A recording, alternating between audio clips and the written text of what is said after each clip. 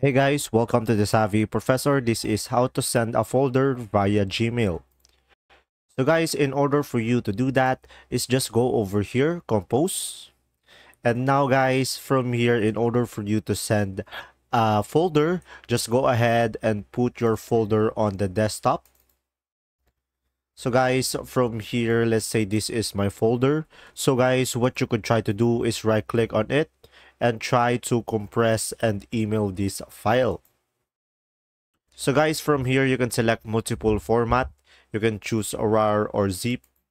And from here, just click on OK.